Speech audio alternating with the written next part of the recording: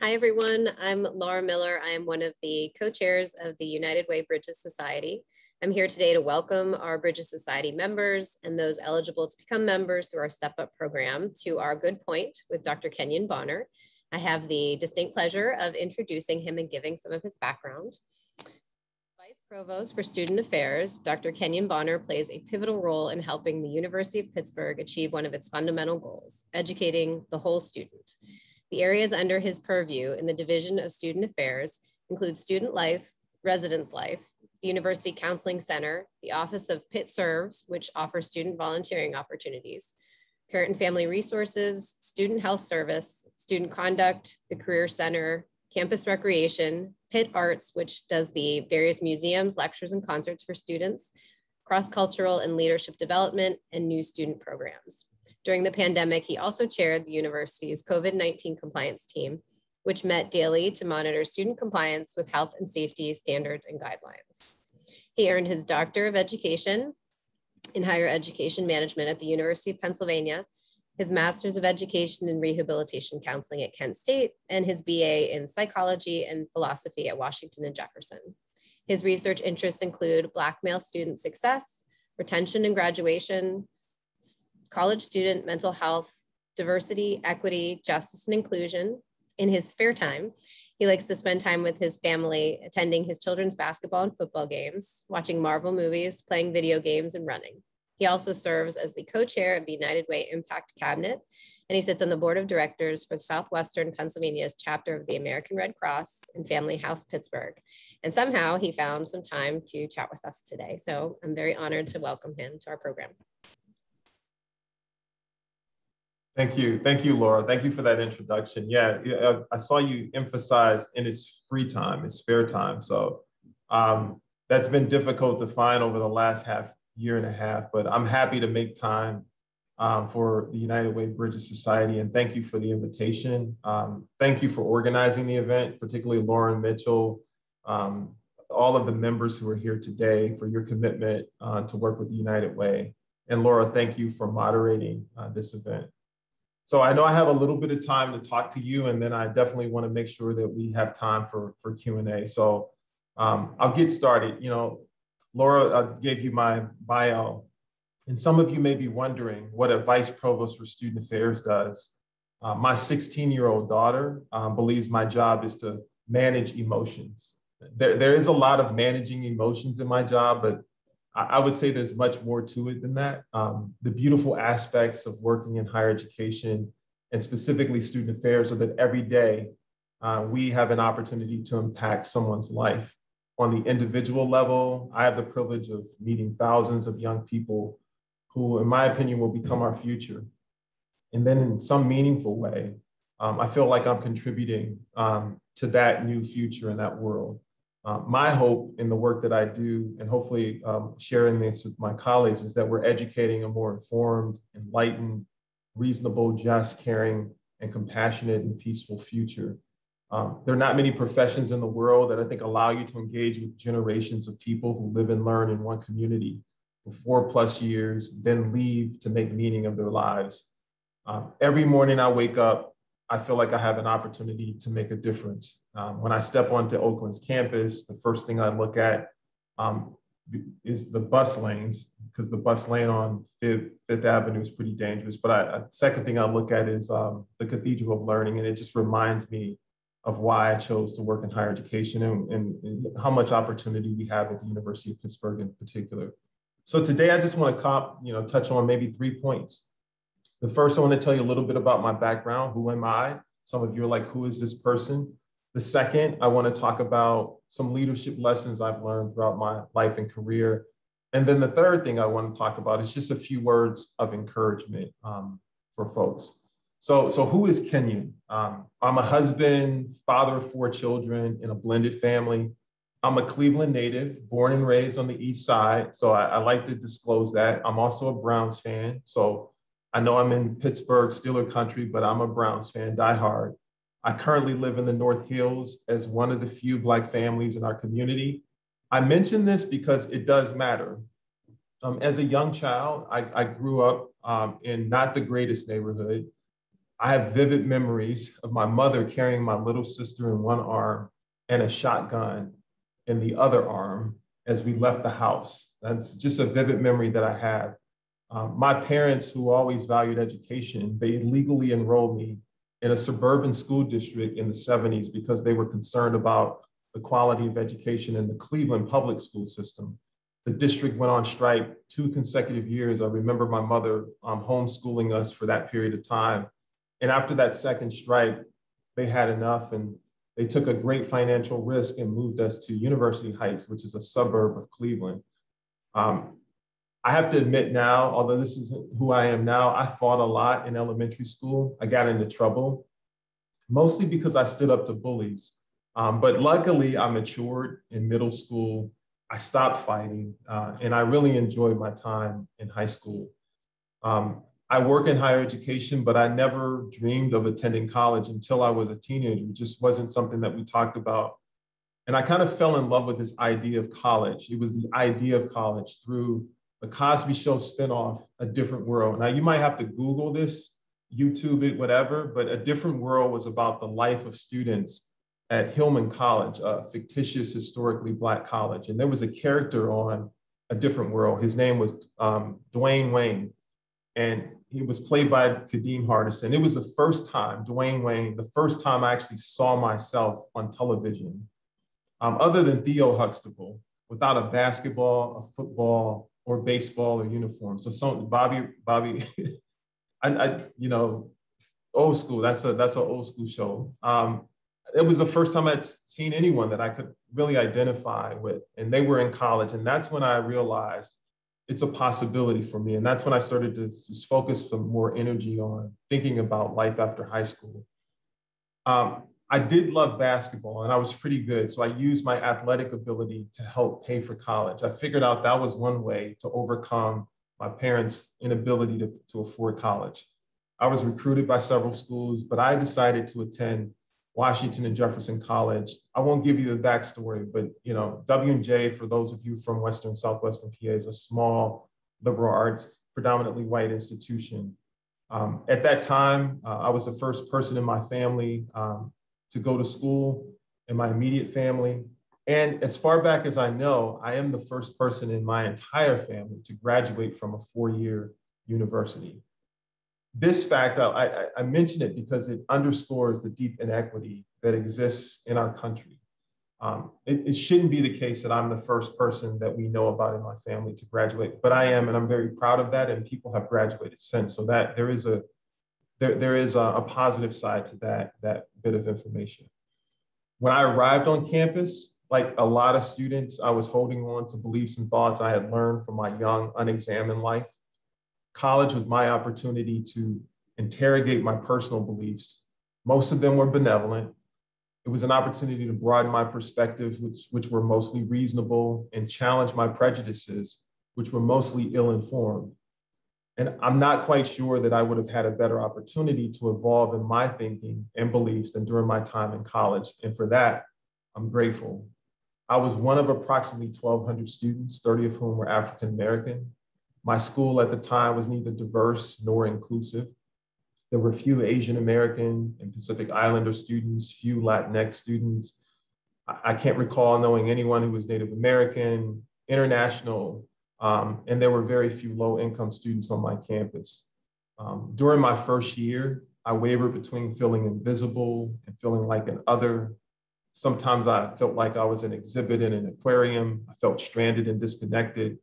Often people would acknowledge my athleticism and membership on the basketball team, completely discounting the fact that I was actually a student. And this affected me so much at that time that I actually tried to hide that I was a student athlete whenever I could. I love basketball. I enjoyed representing our school. I enjoyed my teammates. It's one of my fondest memories of college. But basketball also reinforced a lot of negative stereotypes about being a Black man. And despite that incredibly nurturing and supportive Black community, I still felt lonely. I still felt isolated at times and frustrated more often than I'd like to recall. My experience was incredibly difficult and sometimes depressing. Going to classes, which I was the only person of color, felt like work. I was constantly thinking about how I was representing myself. Am I smiling too much? Do I look angry? Do I look or sound smart in class? Will I be asked to represent everyone who's Black? And who will say something insensitive that will force me to take the high road? So I learned to put on this metaphoric mask when I went to class or when I was out socially and not around my friends. And to be honest, I didn't feel like I belonged for quite some times. And I considered dropping out. It wasn't for my roommate, who was also from Cleveland. I would not have returned my sophomore year, but we decided that summer that we would finish together and work through some of those challenges that we had as first year students. But one of the reasons I believe I was successful in college is because I persevered and eventually connected to people and organizations that helped me feel like I mattered. Most importantly, I developed friendships and relationships across races and identities without losing sight of the spaces that allow me to let my hair down. I haven't let my hair down in a long time, as you can see, but that was one of the ways that I was able to really persevere through that experience. And as difficult as those experiences were, I also made a profound discovery at a young age. And that was that there are kind, compassionate, and caring people in the world who can make a difference in your life. I learned that people matter, relationships matter. So my compassion for people has been the foundation of my leadership philosophy since college. And so I'll talk a little bit about leadership in that regard. So Albert Einstein once said that the leader is one who, out of clutter, brings simplicity, out of discord, harmony, out of difficulty, opportunity. Frances Hesselbein, former CEO of the Girl Scout, she says, to serve is to live. So my first formal leadership position was serving as the president of our Black Student Union at W&J. This is when my leadership journey began. This is when I began to understand the power of listening to others, seeking to understand the power of acceptance and empathy. I didn't always agree with my peers, but I encouraged dialogue as president. I encouraged collaboration. We compromised. Our collective vision at that time was to create a sense of community for Black students, and we were successful in that regard. So when it was time for me to graduate, after all I did in the classroom and basketball, I wanted nothing more than to find a nice paying job. I was tired of being broke. Didn't grow up with a lot of money. College was even worse. I was tired of being hungry. I said to everyone, I just need to get a job so that I can not feel like I don't have money. However, there were professors at W&J and my basketball coach who advised me that I should attend graduate school. I disagreed. I mean, I would argue with them, not argue literally, but I would disagree with them every day about applying for graduate school because I wanted to make money. And I would think, well, it's easy for you to say I should go to graduate school. That's like 2 to 3 more years of me being broke. You're doing okay. So they just wouldn't take no for an answer. And so after unsuccessful attempts to get me to change my mind, they basically colluded with my basketball coach and my parents. And after a basketball game, we gathered in the middle of the court, and it was kind of awkward. But I saw my mother and my father walking towards us to the middle of the court. And my mother, you know, the woman who had the shotgun in one arm and my sister in the other, she looked at me and she said, "Now, what's this I hear about you not going to graduate school?" And so the rest is history.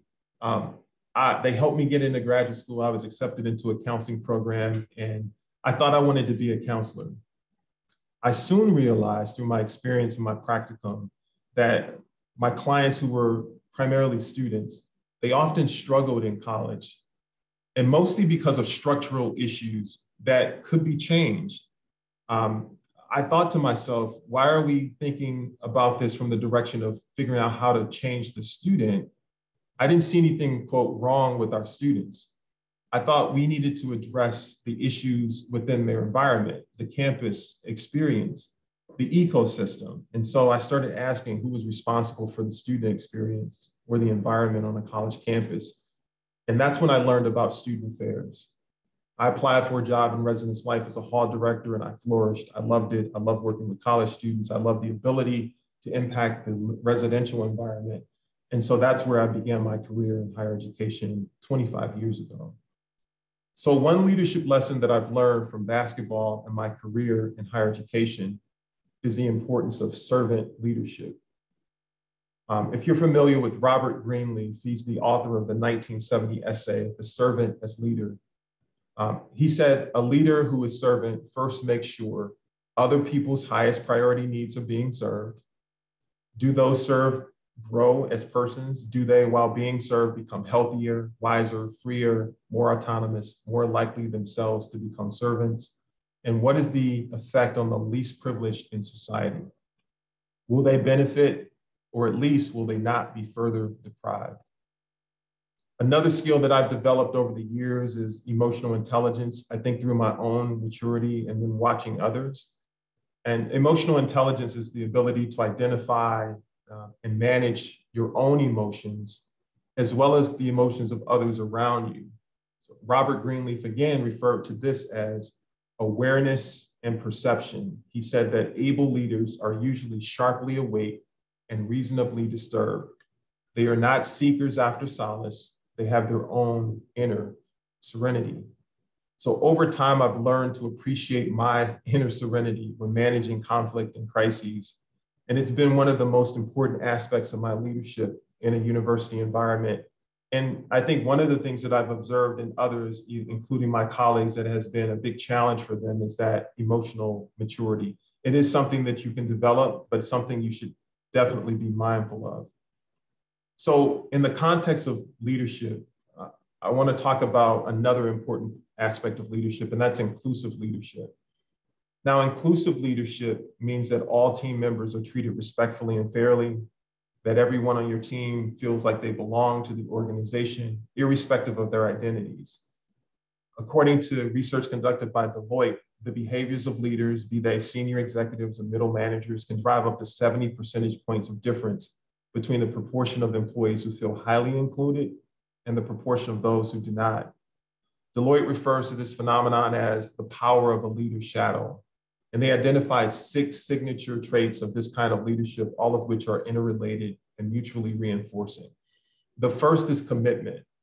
Inclusive leaders are deeply committed to diversity and inclusion because it aligns with their personal values, and they believe in diversity and inclusion for the business case. They articulate their commitment authentically, bravely, challenge the status quo, and take personal responsibility for change. So it's one thing to say you value diversity and inclusion. It's sort of a tagline. It's another thing to have a true commitment. People can pick up on that. They can perceive that. The second is courage. Inclusive leaders are humble about their own capabilities and invite contributions by others. I have a lot of talented people on my team. I recruit talent. I want people on my team who are smarter than me. I want people on my team who have better ideas than me. I think that takes a lot of courage. That takes a lot of confidence. I think, I've said before, my main job is to be the best listener of the group. But you have to have that courage to be able to do that. The third one is cognizance of bias. And this means that inclusive leaders are conscious of their own blind spots as well as flaws in the system, and they work hard to ensure opportunities for others. The fourth is curiosity, working on the college campus. That one is beautifully situated, having that open mindset, deeply curious about others, listening without judgment, and seeking to understand. The fourth is culturally intelligent. Inclusive leaders are attentive to others' cultures and adapt as required. And last but not least, collaboration, empowering others to create conditions such as team cohesion. And for diversity of thinking to flourish, you need that collaboration and that collaborative spirit. So I guess the bottom line on this one is if you want to affect real sustained change in your organization, whether it be a large organization or a small one, you must focus on your culture. I think you have to change the culture. If a diverse organization does not foster this culture of inclusion, it won't flourish, it won't thrive. And moreover, the talented people and the diverse people within your organization that you've invested so many resources to recruit and hire will eventually leave and likely share their soured experiences with other people, and more specifically, other people who are members of their identity groups. So it's really important for an organization to really embody and embrace and have the same values. And those are genuine values and a strong commitment because people will know if it is not. The other aspect of leadership, and I think this is after we are, I think, 18 months, almost 18 months into the pandemic, is crisis leadership. And many of you may have already experienced that. I mean, we're approaching the 18th month of the pandemic in the US. And so I think many of us have heard the word unprecedented used a lot since January 2020. The truth is that we have experienced a pandemic of this magnitude before. But the challenge is not many people who lived through that are around now. And so there's really no playbook because it doesn't happen that often. And so what I learned prior to the pandemic about crisis leadership, I was able to apply during the pandemic. I learned that there are two types of crises as a leader. There's a routine crisis or emergency, and then there's a novel crisis, like a true crisis. And so in higher education, a routine crisis is something like, we have facilities emergencies. Like today, we have a water main break in Oakland. And so one of our residence halls that has 600 students is without water for 4 to 6 hours. That's a crisis, it's an emergency, but we know how to fix it. Call the utility companies, they come out, we have a plan. Those are things that we're used to, unfortunate, but they happen and we have a playbook. There are student injuries, there are demonstrations and protests, and unfortunately, every now and then, the death of a community member. Again, very traumatic things that happen, but we've seen them before. We know exactly what to do typically when those things happen. In March, however, when universities were confronted with the reality of shutting down campuses, there was no instruction manual. We had no idea what we were doing. What helped me lead more effectively during the pandemic was recognizing that we were in the middle of a true crisis, which meant we had no standard operations manual. So the first thing I did was tell my team that we were dealing with a true crisis. This is a novel crisis. And I explained the difference between the two. And this helped set new expectations, both for me and both for my team members. So basically what I said in establishing this is that I'm no longer the expert. So everyone's looking at me on a Zoom screen as if I have all of the answers. And I basically said, none of us have ever done anything like this before or made decisions in this environment. So I am no longer the expert. There were very few answers that I could provide at the time. And so this allowed my team to rethink how we made decisions and how we problem solved. I told the team that we were flattening the hierarchy and moving away from the top-down problem-solving structure. I explained that at this point, I needed diversity of thought and opinion and perspective. I needed folks to think critically, and that would be how we were going to be able to solve many of the things that we were seeing and experiencing for the first time. Everyone was responsible for improvisation and creativity. And I think that helped our team. It helped them make sense of this new normal and cope. And one of the things that we talked about a lot at that time was grace, that we would make mistakes in this environment because we were figuring things out as we go.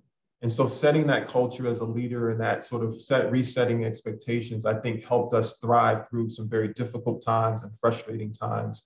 And so that would be one of the most recent lessons I've learned about leadership. There will be times when you do not have all the answers and you need to rethink how your team is utilizing themselves and figure out how to collaborate on decision-making. I think a lot of that was happening around the country and around the world. I know a lot of that was happening at the United Way. So I want to call to action. This is the last part of my remarks today. And there are 4 things that I want to share with you that I found helpful to me, that have been passed down to me, and hopefully may resonate with you. The first is don't lose hope. The second is to use your privilege. The third is to take care of yourself. And the fourth is to lift as you climb. And I'll talk about each of these. So in terms of hope, each of us can do what we can to make a difference. Despite the despair and divisiveness in our country at times and the world, I encourage you, I encourage my students, I encourage my family to never lose hope. I try to embrace the Stockdale principles. Admiral James Stockdale was held as a prisoner of war in North Vietnam. with other captives for 7 years. He survived. But when asked which prisoners did not make it out, Stockdale said that many of them died of a broken heart. He said they were too optimistic. He said, you must never lose or confuse faith that you will prevail in the end, which you can never afford to lose, with the discipline to confront the most brutal facts of your current reality, whatever they might be. So in other words, when confronted by difficult circumstances, be honest about the reality you face, but find a rational basis for hope that you will prevail. So never lose hope. The second is use your privilege. Use your privilege to dismantle structures that are oppressive, barriers for historically marginalized groups and other folks. Now, as a cisgender heterosexual man, I have privilege in this country, in this world, even as a Black man. Simply by being born male and identifying as such, I was born into a social structure that affords me the privilege to not have to think about my gender identity in many situations, including the work environment. So for example, women are roughly 4 times as likely as men to say that they've been treated as if they were not competent because of their gender. 23% of employed women versus 6% of men. And women are about 3 times as likely as men to say that they have experienced repeated slights at work because of their gender. 16% of women versus 5% of men. So my charge to you in terms of using your privilege is if you witness mistreatment of others or injustices of any kind, be an active bystander and intervene. If you find yourself feeling defensive when someone talks about or acknowledges your privilege, ask yourself why you feel the way you do. Most of us have some type of privilege. Think about the things you never think about because you simply don't have to think about them. So for example, if you've never had to have the talk when your teenager begins driving, ask yourself why. If you don't know what the talk is, ask yourself why. If you often forget it's payday, ask yourself why. So if we acknowledge our privilege, we can personally affect change in our personal lives and collectively dismantle structures and behaviors that impede equity and equality for everyone. So I urge all of you, whatever privileges you have, use them to help and benefit others. Third, take care of yourself. The entire world is under a tremendous amount of stress. Self-care is important to maintaining your healthy relationships with yourself, including your mind, your body, and your soul. So make time to engage in activities that help you find your center, your balance. I try to walk at least 3 miles a day. I learned to put my phone on do not disturb and disconnect from the digital world except for my music. Walking helps me clear my head. It helps me think. I come up with new ideas, or I'm just content in my own thoughts. Sort of like I go back like 30, 40 years when there were times when you would just sit and you just listen to yourself think or listen to nothing at all. So if you're overwhelmed, talk to someone. Schedule an appointment with a therapist or someone you can confide in. Unapologetically prioritize your well-being. Take care of yourself like your life depended on it. So take care of yourself. And then last but not least, lift as you climb. Life is a journey. All of us, as we continue along our journey, remember that we're privileged. Your time and talent are wasted, and all of you are talented. If you don't use that talent to improve the world in which we live. One of the things I've learned, at least in my own personal experiences, is that people will forget your name at times, but they always remember how you made them feel.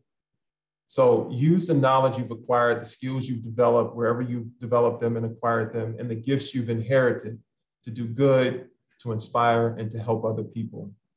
None of us are here without the support or help of others. People who showed us they care, people who helped us feel like we matter or belong. So as you climb that mountain of success to achieve success, however you define it, remember how you traverse the seemingly insurmountable mountain and reach back to help others in the same way that you were helped. So lift as you climb. I tell students when I have an opportunity to talk to them when they graduate that I hope that in some meaningful way Their time at Pitt has helped shape their understanding of themselves, other people, the world, and optimistically their passion and purpose in life. Above their diploma and all the other credentials that we find before or after our names, I think the most significant value will be their commitment to making the world a better place and their deeds toward that noble end. So in closing, I want to end with the words of the late Maya Angelou. She said this, she said, as you grow older, you will discover that you have two hands, one for helping yourself, the other for helping others. So I want to thank you all for your time. I wish all of you good luck, prosperity, peace of mind, most importantly. And last but not least, may your spirit be in accord with your voice. Thanks, folks. Kenyon, that was so wonderful. I wonder if when I was a student, people gave me such wonderful advice, and I was too young to ever pay attention, but I'm so glad to have had this opportunity to listen to your advice as an adult and hopefully retain it this time. I actually wrote everything down. So thank you for your time with us today. We have some of our Bridges Society members have questions. And so I'm going to kick it over to them to frame them up for you. So the first one is Brittany Smouse.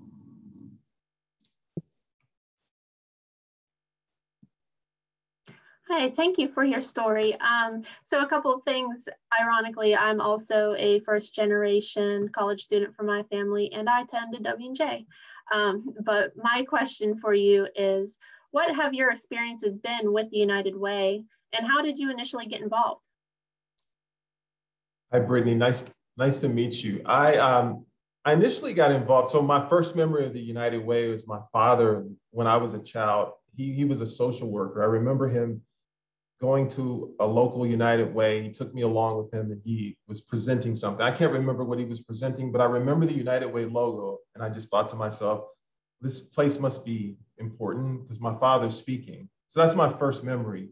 But sort of fast forward to my time at Pitt, I think my first sort of gateway into getting involved here was a meeting I had with Bob Nelkin, the former executive director, and Chancellor Pat Gallagher, who's the Chancellor of Pitt. And we were talking about ways that we could engage our students in United Way campaign or just in generally the United Way. And I think it was Bob Nelkin and Pat who sort of encouraged me, particularly Bob, to get involved in the United Way and think about how I could have a greater impact. And so I started, I think, on the United for Children committee, and then I've been working with that committee and then the Impact Cabinet as co-chair. So I've loved my service in the United Way. Bobby has been a fantastic leader, and I've really enjoyed the last, I guess it's been almost 2 years of her leadership and the work that we're doing to really look at how we can improve the quality of life for everyone in the region. So that's how I started to get involved, is just really trying to figure out how to engage more students, and then also more recently, formally with the Impact Cabinet and United for Children. Okay, so I think Jessica Beakley will be next. Hi, Kenyon. Hey, Jessica. I was so excited to see that you were scheduled for this interaction because it has been about 1 million years, but I was a student worker in Kenyon's office when he first joined the University of Pittsburgh. And I will share at that time, he was a phenomenal leader, and it's been great to catch up over the last half hour and to simply see how your leadership style has continued to grow and evolve, but you have always been a caring leader, and that's a testament to you. And something that you shared with me when I was a student, I was a writer for the Pitt News, which was our student newspaper at that time, and writing has always been a passion of mine. And I too was looking forward to graduating because I needed to have some more income. So writing was not necessarily the path that I was going to follow for my career, but you encouraged me to ensure that because you knew writing was my passion, that I always found a way to involve it in my career and ensure that it was part of it. And I'm pleased to say that I have always made sure to this day that that has been part of my approach. I've heard a lot about your passions, of course, over the last half hour, but I'm curious if you had to pinpoint what your passion is, and share with us how you have built that into your career, whether or not it's been necessarily a traditional part of your work. If you could share with us how you have done that. Yes, Jessica, it's great to see you. It's like a full-grown adult now. Like it's just amazing. And Jessica was a fabulous student and student employee in our office, and an amazing writer.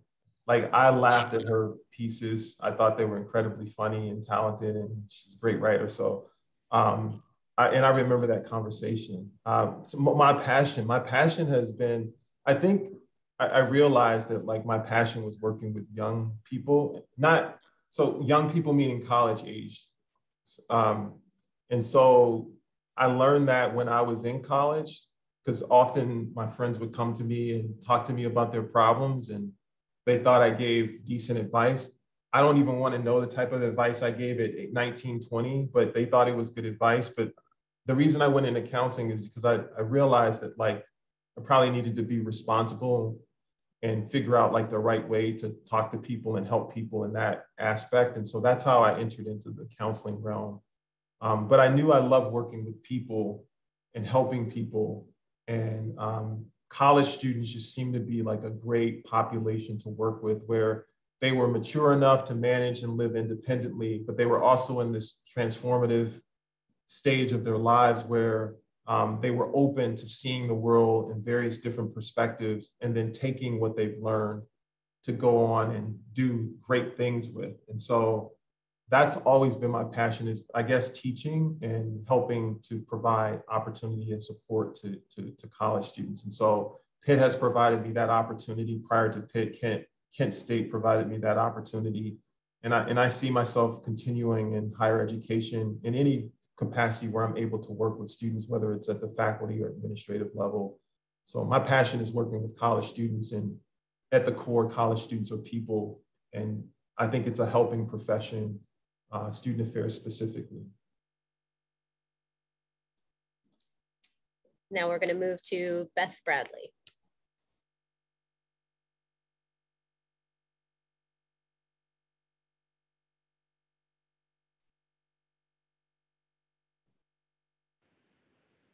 Okay, hi Kenyon. Thank you so much for your speech. I really enjoyed your words and was very inspired by your stories. My question is, what is the one piece of advice that you give to college students who are soon to graduate and enter the workforce?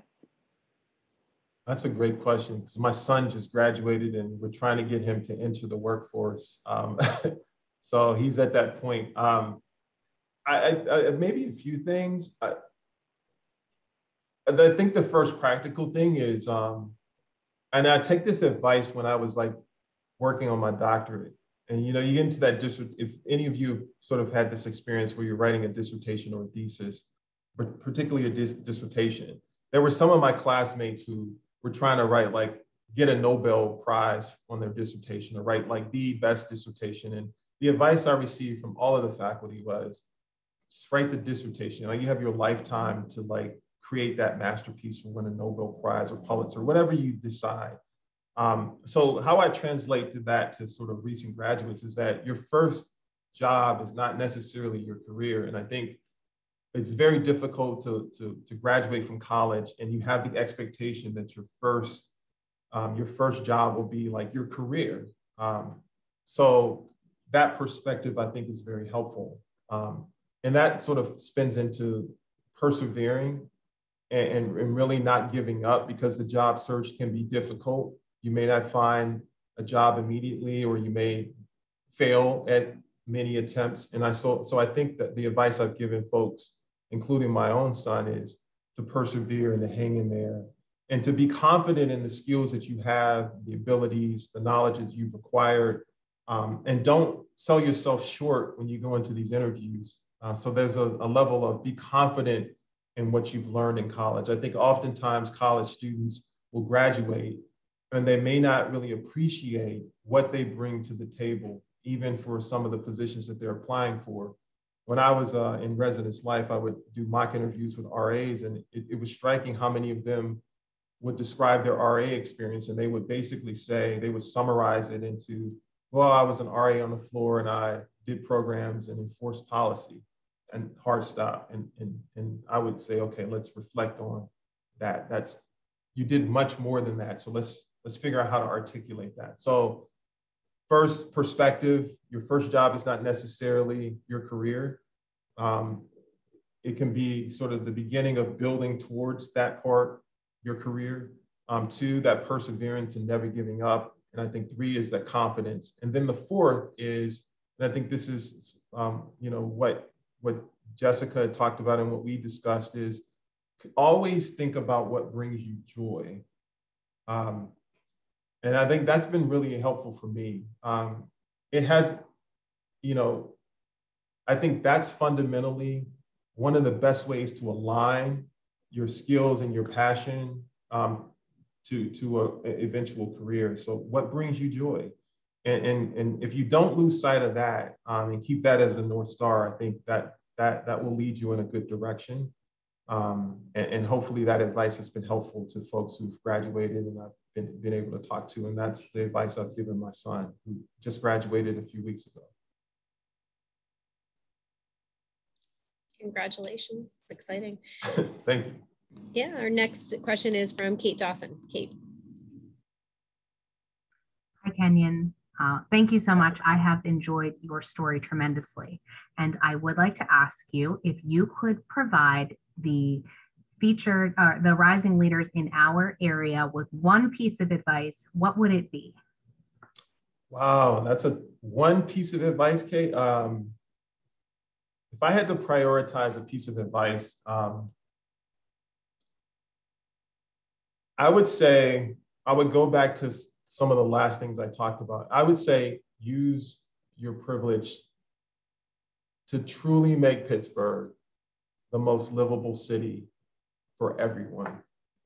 We have tremendous talent in this city, folks who are here, who have a lot to offer, but an understanding that, Pittsburgh is a place that needs work, and all of us have the ability, particularly our new professionals, young professionals, to make a difference in the region. And so I would say use your privilege to make Pittsburgh truly the most livable city, and truly means for everyone. That would be my advice.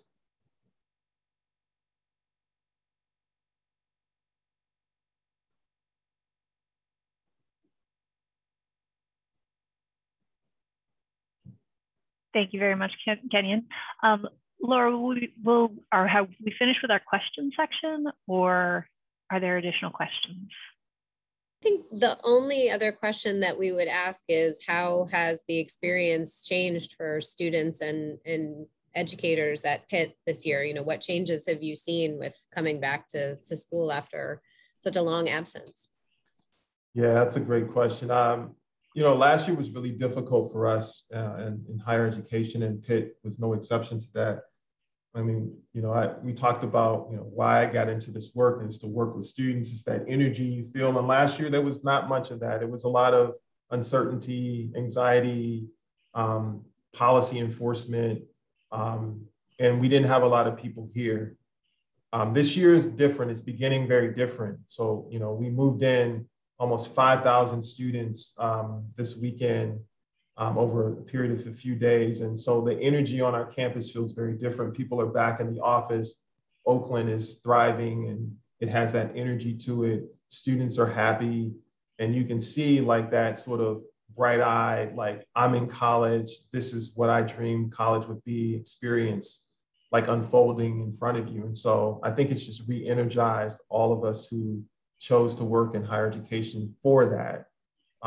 To really come back and give this another shot this year. Now, this year is still a lot of unpredictable aspects to it, but as much as we can create that environment that students, I think, need and long for, and that social connection and engagement with each other, provided that the public health situation doesn't deteriorate around us.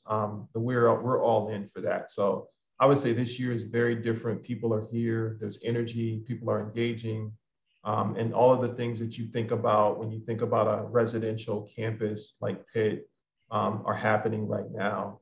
And I think that's brought a lot of hope and positive energy and joy to a lot of folks on our campus, along with still a little bit of the anxiety and uncertainty and fear. But I think this year is very different than last year. And our goal is to do everything that we can to maintain it as best as possible in the most responsible way. Well, thank you so much for your words, Kenyon, for your insight and your wisdom. It's very interesting listening to you talk about the energy on campus and reading a list of things that you're responsible for in your office. And it's definitely giving me flashbacks to my time at Pitt. But my name is Courtney Murphy. I'm Laura's co-chair on the Bridges Society. And I am so glad to see everyone here today and for the interest in participation. And again, for the inspiration that Kenyon was able to provide to us today, and all of his thoughts on community and self and leadership. So, and that's actually something that the Bridges Society is very much about, helping young professionals build their leadership abilities, define themselves and belong in their community and help uplift their community. So that's something that we're very excited to have so many young professionals interested in our program and the folks who are already members and involved. So those of you who already belong to the Bridges Society, thank you for your contributions in the past of your time, your interest, your treasure, your talent. And we would very much like to ask you to go ahead and renew your membership and continue to work with us to build the next generation of leaders in the city of Pittsburgh and surrounding communities. That's something that you can do either through your workplace campaign, especially if that's something that you've done before. And there's also options to make your gift as an individual. So that's something that is available. If you're interested in working outside of your workplace campaign or your workplace does not have a current campaign. And for our guests who are joining us today and who are not yet Bridges members, we would love for you to consider joining us in our mission, joining the United Way and helping move things forward. If you would like to learn more about Bridges as a potential member, as a prospective member, or even just as somebody who's a member but would like to know more about our program, please go ahead and contact our team. The email address is bridges@unitedwayswpa.org. And I've gone ahead and dropped that in the chat as well for anybody who would be interested in just reaching out to communicate with Lauren Mitchell or myself or Laura Miller. We can provide you more information, stories, anything like that. So, and to that end, I just wanted to talk a little bit about my membership in Bridges and my work with United Way. I've been working with United Way for about 5 years now in several different committees, groups, and roles in those different organizations.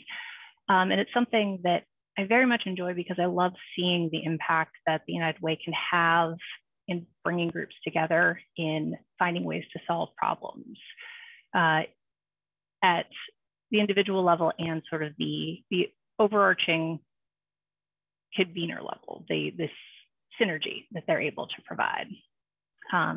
It's something that while I was involved in various philanthropy and charity as a child, it took just sort of the looking around and seeing the good things the United Way was doing combined with the solid place that I had found myself after a couple of rough years as a young professional and realizing that, hey, it's finally come time to give back. I'm in a position where I can start sharing the benefits and the security that I've earned and making that a reality for other folks as well. So that's something that it's been very rewarding, and also the connections that I've been able to make as a member of the Bridges Society and the Women's Leadership Group, and just the United Way in general has been wonderful. It helped me learn about Pittsburgh in a whole new way, despite having been here, more than half my life at this point. Oh my goodness. So please consider joining us. We do have a Next Gen kickoff event coming up at the end of September on the 28th. And for those of you who are Bridges members, we have an exclusive happy hour that is a kickoff to the kickoff. We will have an hour happy hour prior to the event, and then the networking and food packing event that evening. So if you have questions or need additional information, please reach out. But we're always here to answer, and we do look forward to seeing you soon, whether in person, hopefully, or also on these continued video calls, should that be the way to most safely move forward. So thank you again for attending. Thank you again, Kenyon, for your time and your wisdom. And thank you everyone for your support day to day of the important work of the United Way. Have a good rest of your Tuesday and have a good rest of your week. Thank you. Thank you. Thank you all.